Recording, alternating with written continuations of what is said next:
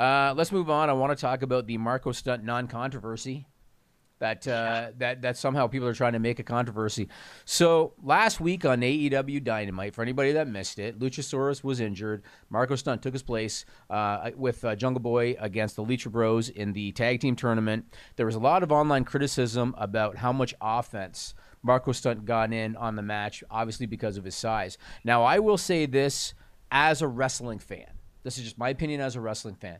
I will admit that they lost me later in the match when he made a comeback. Because what happened was at the beginning he was doing stuff like Hurricane Ranas and stuff, which I'm cool with. Lita used to do a bunch of those to the male wrestlers, and a lot of other women have. That's fine. He did a bunch of Hurricane Ranas. What happened was he got beat down for like 5, 6, 7 minutes. He was practically laying dead in the ring. Then he made a comeback on Pentagon. As a wrestling fan, I will admit they lost my interest when Marko Stunt made the comeback on Pentagon, but it wasn't controversial to me. To me, like we've talked about, there's stuff that's subjective in wrestling. You like it or you don't like it. Am I a fan of Joey Ryan's gimmick? No. Am I a fan of Orange Cassidy's bullshit? No. Does that mean that he's not allowed to do it and no one else is allowed to like it? No. That's just my opinion. But for some reason, this Marko Stunt thing, he got a lot of hate online because he had so much offense in the match, which wasn't even probably his decision in the first place. He didn't agent the match.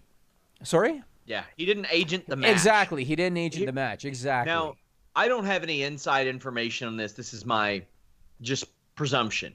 Right. I get the feeling that before Luchasaurus went down with an injury, this match was already timed out, and they had to fill that time.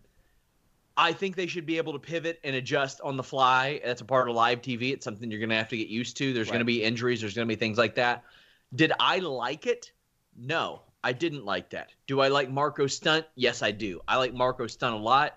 I will never forget as long as I live the Joey Ryan Lost in New York spot where he came out of the crowd and he did that spot where he gets thrown up in the air and he catches someone with a code breaker. And he did it was amazing.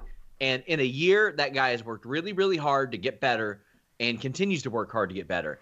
And I see all these dumbasses online trying to – because when Jericho said, oh, Rey Mysterio was light when I met him, and people were like, oh, he was 14. And they linked to pictures of steroided out Rey Mysterio from the 2000s. Right. Sorry, guys. Maybe go back and look at what he looked like. ECW. And before that, Mexico. He was tiny. He was billed – at one point as 5'3", 130 pounds. Yep.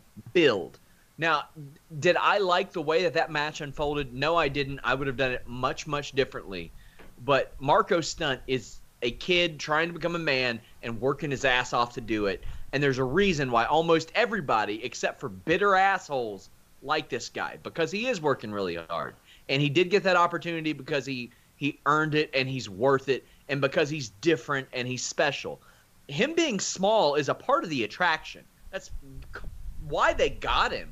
If he's 5'9", 160, 170, I don't know if he gets signed. And that's not like a condemnation of his abilities at all. You're right. It's not, because he's very good. But him being special is what helped get him signed. More power to him.